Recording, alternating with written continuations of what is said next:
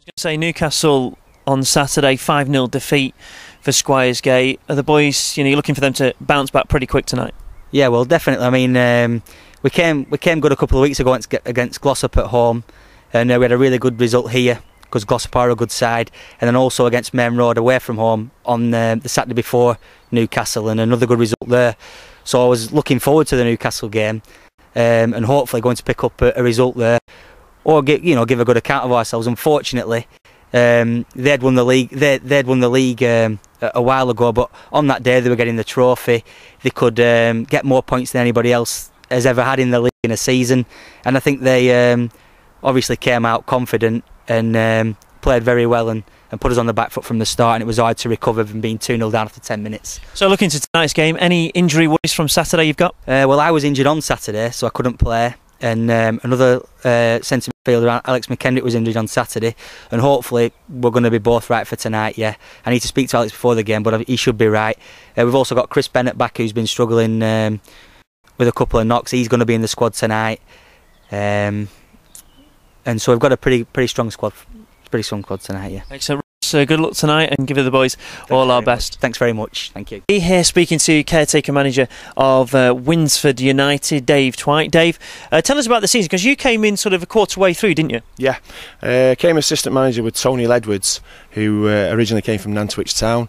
Came with Tony. He wanted my experience to help him with the young lads who came through from there. Yeah, so tell us about Winsford United, the team. So obviously, you're nearing relegation. Is that a problem for you guys so far? Well, Mike and myself, who came in as caretaker managers, we had a great start. 11 points we gained in our first few games. So you'd see the improvement straight away, as you do as a manager. When a new manager comes in, the team improve. We just plateaued off a little bit. We've had tough matches: New Mills, Ramsbottom, Northwich, Victoria. So hopefully we can get back on the right trail tonight. But a win in the semi-final against St Helens, that must have obviously done the boys a lot of good. Yeah, just confidence in the dressing room. They're full of it, and they can all play football. Yeah. Do you know much about Squires Gate then? Last time I was here, I had 5 players sent off. I was manager of Winsford United in 2005.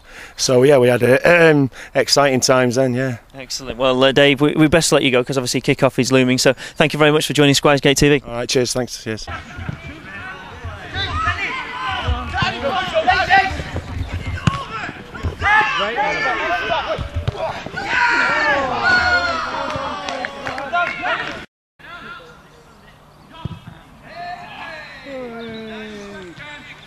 One left.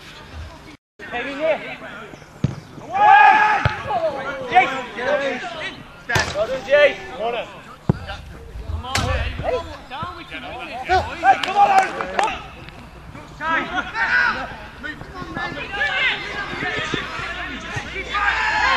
No, he's on the line. He's on the line. Outside the box. Operate, keeper. Let's go away.